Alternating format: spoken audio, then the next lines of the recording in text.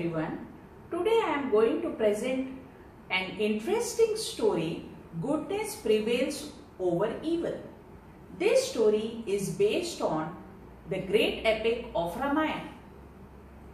One evening, a cute little monkey, Chimpu, was preparing to sleep. He was very tired after playing the whole day. So he curled up and was trying to sleep.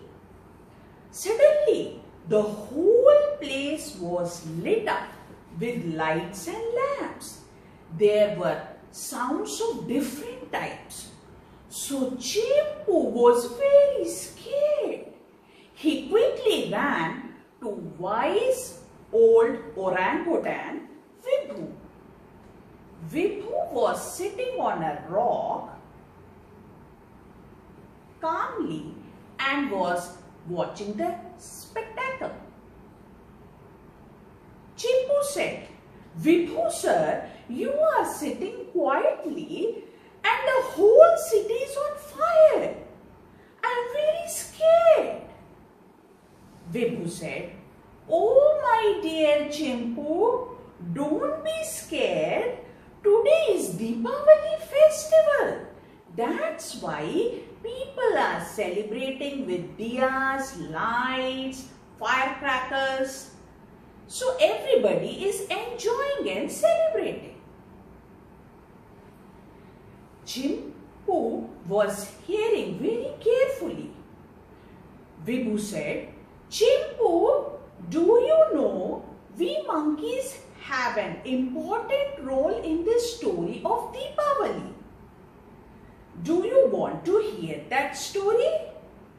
Chimpu was very curious to know how monkeys had played an important role in the story of Deepavali. So, Vibhu shared the story. Long time ago, in the city of Ayodhya lived a radiant king, King Dashrath.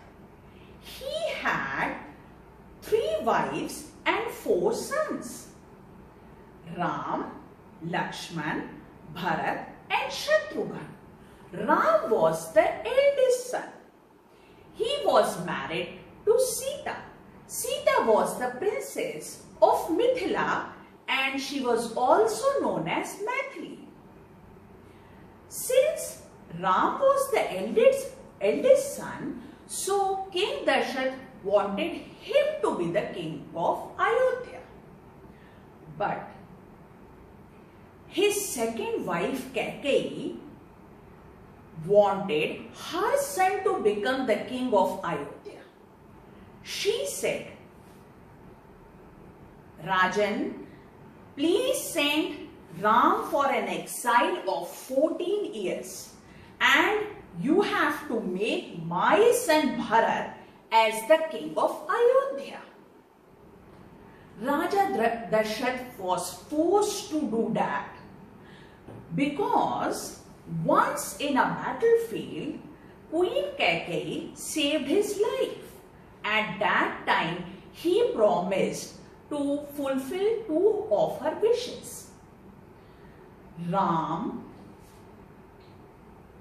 who was an obedient son, immediately went for an exile of 14 years.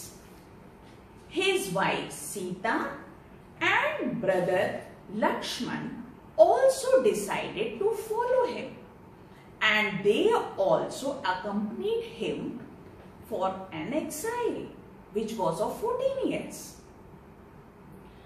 When Bharat came to know about this injustice, he was very sad. He went to the forest and requested Sriram to come back and become the king of Ayodhya.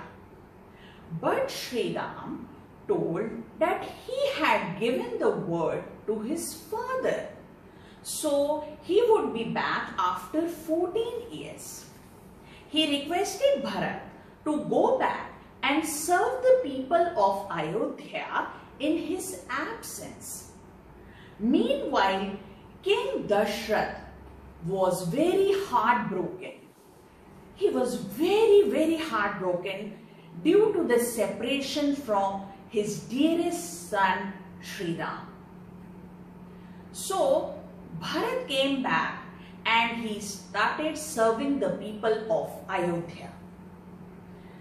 Sriram with Sita ji and Lakshman ji proceeded towards Chitrakoot, where they were planning to spend their remaining part of their exile, which was of 14 years. So friends, I hope you like this story. Don't forget to watch part 2 of this story, Goodness Prevails over Evil.